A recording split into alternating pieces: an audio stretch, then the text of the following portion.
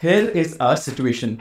You have written calls at 12:15 p.m. and you have made minimal profits. You are thinking if you should book your profits or not. The time is 1:15 and you are still wondering how the rest of the market is behaving. Are they selling more calls or are they unwinding calls? You basically want to understand the sentiment of the market, so you come to the open interest page to see the activity. Now you want to quickly compare how the open interest has changed in the last 1 hour. How do you do that?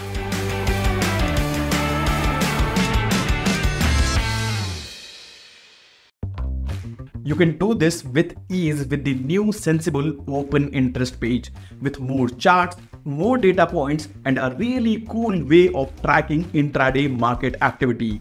We are here with the new remodeled version of open interest charts. Going forward, you will be able to track open interest, OI change, OI over a period of time, and future OI over a period of time side by side. You can easily switch between these charts like this. Also, you can view the change in open interest at intraday level or for a given time frame. You can select a time period and see how the open interest has changed in that particular period. To do that, all you have to do is select between intraday and custom range and select the from and to date, and you will be able to see the change in open interest for that period like this. This will help you get an understanding of how the market has behaved on specific days. Earlier, you were able to track this from one expiry to another, but now you can track the market activity for any time frame and get a hold of the market. Going forward, you will also be able to track open interest activity for multiple expiries at all times. For example, earlier in Nifty, you were able to track the open interest only for the current and the next week, or the current or next monthly expiry. You were not able to do both at the same time. But from now, you can track the open interest of Nifty for 2 weekly and 2 monthly expiries all at the same time if you wish to. The same applies to banknifty and nifty. Now let me ask you something. Let's say you want to track the open interest of Nifty between around 2:30 p.m. and 3:15 p.m. How do you do it? You can do that with custom time selector here. You can select any time period in a day you want and can see OI change for the same. From now on, you can also see the price of that stock at the start and end of that specific time frame over here. Now coming to the biggest and coolest update in the feature, we have added a new Show OI button, which when enabled will show you how the open interest has changed in real time over a selected time period. As you can see here, the increase and decrease in OI is happening in real time on the open interest bars. You can hover over the bars and see the call and put OI at the start and at the end of the time period. You can refer to the legend here to understand the chart better. So when there is an increase in OI, the solid bar represents the total OI at the start and the shaded bar represents the change or increase in OI, and the current OI is sum of the solid bar plus the shaded bar. And when there is a decrease in OI, the top of the hollow represents the total OI at the start of the time period, and the hollow section represents the change or decrease in OI, and the current OI is represented by the solid bar here. You can also refer to this tooltip to get a detailed numbers on what was the OI at the start of the time period, what was the OI at the end of the time period, and what was the change between these two time periods. And yes, red refers to the call OI and the green refers to put OI. You can pick any time frame from the selector here and see how OI has performed in that time period. You can replay the change by clicking on this replay change button here. With this, at each strike, you can easily identify how much OI has been added or decreased over that selected time period and identify whether the support and resistance levels are building up in the real time. You can compare and track open interest activity for every minute. All you have to do is select a time period and you will be able to see OI at the start of the time period, the increase or decrease in OI activity, and the OI activity at the end of that time period. Tracking open interest cannot get easier than this. Moving on, we have the open interest page where you can track the net open interest activity for an entire day. Here you can see the overall open interest movement in a particular day. You can track overall call OI, put OI, PCR and the closing price of the stock here. Just like the OI change page, you can track the activity for multiple expiries together with the help of this checkbox here. You can also change the strike range and select a number of strikes to be shown on the chart over here. You can see the open interest for any given day by switching between dates over here. Next up is the Multistrike OI page. The Multistrike OI page is nothing but a line representation of OI. This is especially helpful when you are trading intraday and need to keep track of multiple open interest at the same time.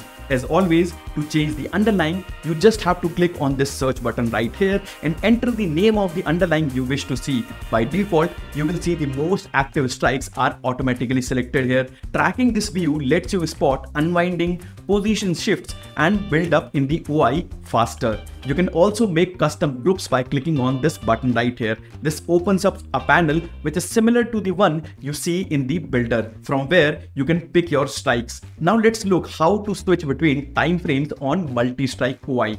On top of the Multistrike OI chart, you can see intervals like 5 minute, 15 minute, 30 minute and 1 day. You can switch between the intervals you want to use by simply clicking on the intervals. You also might have noticed that we show the spot value along with OI as in black line.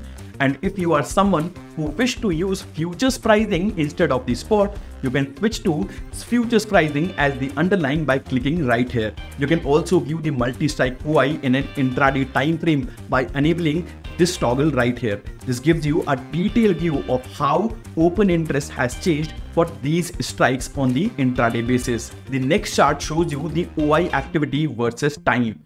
Using this chart, you will be able to track how total outstanding OI has changed with time on a daily basis. You can scroll to see historical OI activity. If you have selected current week and the next week here, then on any day, you will see the data for that week and the next week's expiry. For example, if you select current week on Feb 13th, you will see Feb 15th expiries option OI data, and for Feb 6th, you will see Feb 8th expiries option OI data. If you want to say monthly OI, then you can select current month or next month from this checkbox right here. If you want to see which expiries are used on a given date to calculate the total outstanding OI, it is clearly mentioned on the tooltip right here. In this chart, you can see how underlying and PCR has moved with respect to time. The black line refers to the movement of the stock and the blue line refers to the movement of PCR. This brings us to the last chart, which is future OI versus time chart.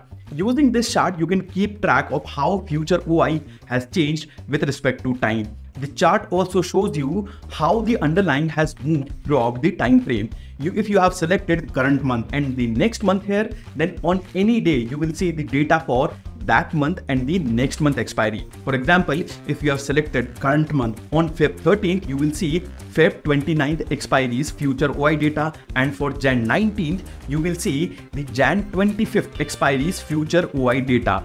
And if you want to see which expiries are used on a given date to calculate the total outstanding OI, it is clearly mentioned on the tooltip right here. Most importantly, you can track the OI buildup in the stock over a period of time. As you can see here, the chart clearly shows if that particular day had a long buildup, a short covering, a short buildup, or a long unwinding. Now let's understand what these terms are. If future price is up and the future OI is also up, then the market participants are betting the stock will go up, and this is known as long buildup. It is represented by dark green color right here. If future price is up and future OI is down, then the market participants are getting out of their short positions. This is known as short covering. This is represented by light green color here. If future price is down and future OI is up, then the market participants are betting the stock will go down, and this is known as short buildup. This is represented by pink color on this chart. And last but not the least, if future price is down and future Y is also down, then the market participants are getting out of their longs, and this is known as long unwinding, and this is represented by yellow color on the chart. Also, if you love your charts in dark mode just like me, you can do that by simply enabling this button right here. So try this feature out now and let us know what do you think of it. The link of this feature is in the description of this video. We'll see you in the next video. Till then, take care. Bye bye.